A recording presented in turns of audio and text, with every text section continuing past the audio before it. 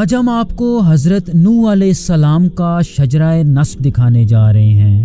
خاص طور پہ ہم دیکھیں گے کہ حضرت نوح علیہ السلام کے زمانے میں پوری انسانیت کے خاتمے کے بعد دنیا میں انسانوں کا جنم کیسے ہوا، ان کے کس بیٹے سے کون سے علاقے کے لوگ تعلق رکھتے ہیں، اور آج بر صغیر میں بسنے والے لوگ ان کے کس بیٹے کی اولاد ہیں۔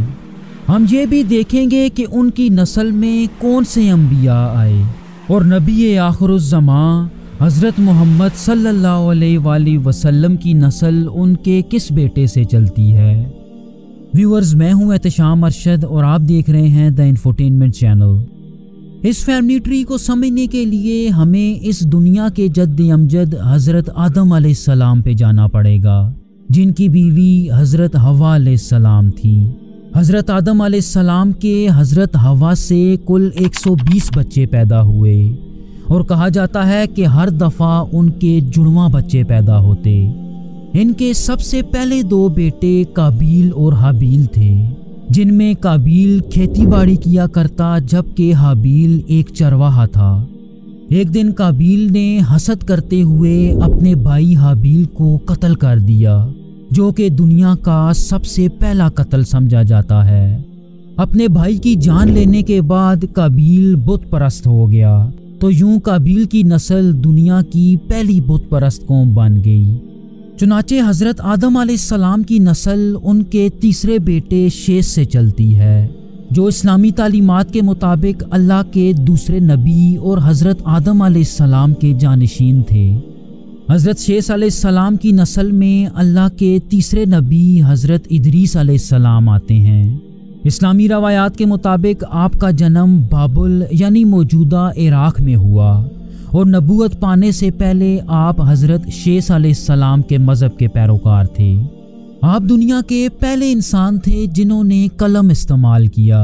اس کے ساتھ ساتھ آپ وزن اور پیمائش کرنے والے بھی سب سے پہلے انسان مانے جاتے ہیں۔ آپ علیہ السلام کو حضرت نوح علیہ السلام کا پردادا بھی مانا جاتا ہے۔ ویورز، حضرت نوح علیہ السلام 5 اولل عزم انبیاء میں سب سے پہلے تھے، اور حضرت آدم علیہ السلام کے بعد آپ پہلے نبی تھے جن پہ وحی نازل ہوتی اور جنہیں جدید شریعت بھی عطا کی گئی۔ آپ کے علاوہ اولل عزم پیغمبروں میں حضرت ابراہیم علیہ السلام، حضرت موسا علیہ السلام، حضرت عیسیٰ علیہ السلام اور خاتم النبیین حضرت محمد صلی اللہ علیہ وآلہ وسلم شامل ہیں۔ آپ کے زمانے میں بنی نوع انسان بت پرستی میں بہت آگے نکل چکے تھے اور شرک کی انتہا پہ تھے، چنانچہ آپ نے تقریباً 900 سال تک اپنی قوم کو اللہ کی طرف بلایا، لیکن اس پورے عرصے میں آپ صرف 80 افراد کو ہی اپنے دین پہ قائل کر سکے۔ چنانچہ آپ نے اللہ کے حکم سے دنیا کی سب سے پہلی کشتی بنائی، اور ایمان لانے والے 80 افراد اور کچھ جانوروں کے ساتھ اللہ کے ایک عظیم سیلاب سے بچ نکلنے میں کامیاب ہو گئے۔ جہاں تک آپ کے خاندان کی بات ہے تو آپ علیہ السلام کی بیوی کا نام نامہ تھا، جس کا شجرہ تقریباً 5 نسلیں پیچھے قابیل اور پھر حضرت آدم علیہ السلام سے جا ملتا ہے۔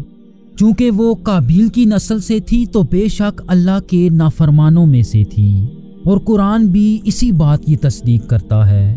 چنانچہ نامہ اللہ کی طرف سے عظیم سیلاب میں غرق ہو گئی۔ نامہ سے حضرت نوح علیہ السلام کے 4 بیٹے پیدا ہوئے، جن کے نام سام، حام، یافیس اور یام تھا۔ قرآن کے مطابق آپ علیہ السلام کے ان 4 بیٹوں میں سے ایک مشرک تھا، جو آپ علیہ السلام کے سامنے تو ایمان لے آیا، لیکن اس نے کشتی پہ چڑھنے سے صاف انکار کر دیا۔ اس کی بجائے اس نے ایک اونچے پہاڑ پہ چڑھنے کو ترجیح دی، اور اسی پہاڑ پہ چڑھتے ہوئے وہ سیلاب کی زد میں آ کے غرق ہو گیا۔ علماء اس بات پہ اتفاق کرتے ہیں کہ آپ علیہ السلام کا ڈوب جانے والا بیٹا یام تھا، اور باقی کے 3 بیٹے اللہ کے دین پہ ڈٹے رہے۔ ویورز، اللہ کی طرف سے اس عظیم سیلاب میں حضرت نوح علیہ السلام اور ان کے ساتھ 80 افراد کے علاوہ باقی پوری دنیا فنا ہو گئی۔ چنانچہ آپ علیہ السلام کے 3 بیٹوں سے انسانی نسل کا دوبارہ جنم ہوا۔ इसी बिना पे आप अलैहिस्सलाम को आदम सानी भी कहा जाता है। आपने अपने बच जाने वाले तीनों बेटों को दुनिया को आबाद करने के लिए 3 सिमतों में भेजा। इनमें साम को एशिया, हाम को अफ्रीका और याफीस को सेंट्रल एशिया और यूरोप की तरफ भेजा गया। अगर साम बिन नूह की बात की जाए तो आप हजरत नूह अलैहिस्सलाम के सबसे बड़े बेटे थे। कुछ तारीखदान साम को हजरत नूह अलैहिस्सलाम के बाद अगला नबी मानते हैं, लेकिन इस्लाम में ऐसी कोई रवायत नहीं मिलती। इनकी नस्ल से बनी इसराइल, अरब और एशिया के मुख्तलिफ कबाइल ताल्लुक़ रखते हैं। इसके साथ साथ दुनिया में आने वाले तमाम अंबिया भी इन्हीं की औलाद में से थे। इस्लामी तारीखदानों ने नबी आखिरुज़्ज़मां हज़रत मुहम्मद सल्लल्लाहु अलैहि वसल्लम के शजरे में भी साम को हमेशा से शामिल किया है। साम बिन नूह ने सलीब बिनते तावील से शादी की, जिनका शजरा तकरीबन 4 पुश्तें पीछे हज़रत आदम अलैहिस्सलाम से जा मिलता है। उन्होंने तकरीबन 600 साल की उम्र पाई और अगर आपकी औलाद की बात की जाए तो आपके 4 बेटे थे, जिनमें आशूर, अरफक्षद, इरम और इलाम शामिल हैं। उनके बेटे अरफक्षद इस्लामी तारीख में इंतहाई अहमियत के हामिल हैं। उसकी ख़ास वजह यह है कि हज़रत सालेह अलैहिस्सलाम को छोड़ के बाकी तमाम अंबिया इन्हीं की नस्ल में आए। आपकी नस्ल में जो सबसे पहले नबी आए वो आपके पोते हज़रत हूद अलैहिस्सलाम थे, जिन्हें बाइबल में आबिर के नाम से जाना जाता है। हज़रत हूद अलैहिस्सलाम को अल्लाह ने अरबों की कौम आद की तरफ नबी बना के भेजा। व्यूअर्स, कौम आद को हज़रत हूद अलैहिस्सलाम का कज़न कबीला भी कहा जा सकता है। वो कुछ ऐसे कि ये कौम हज़रत साम के एक दूसरे बेटे इरम की नस्ल से थी।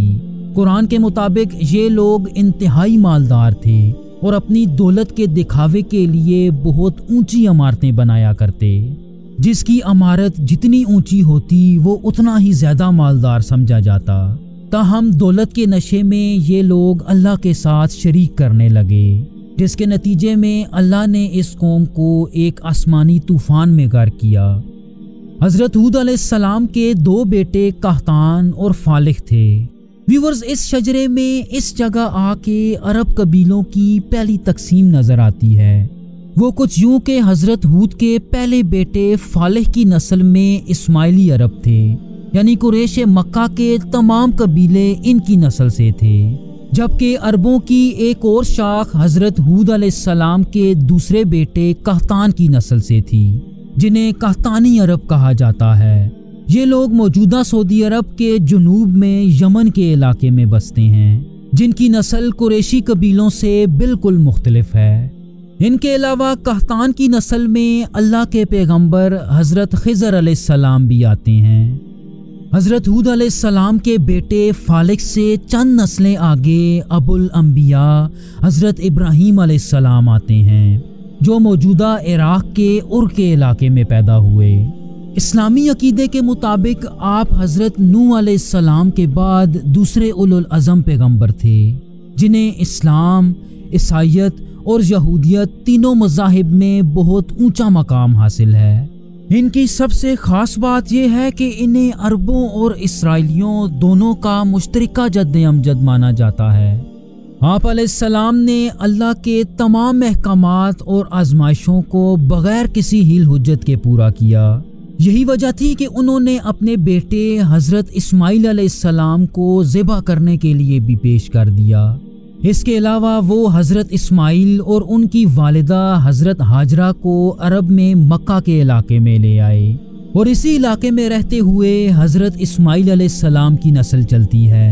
चुनाचे इनकी नस्ल से अरबों के कई कबीले ताल्लुक़ रखते हैं, जिन्हें इस्माइली अरब कहा जाता है, और नबी आखिरुज़्ज़मां हज़रत मुहम्मद सल्लल्लाहु अलैहि वसल्लम का कबीला बनु हाशिम भी इन्हीं की नस्ल से था।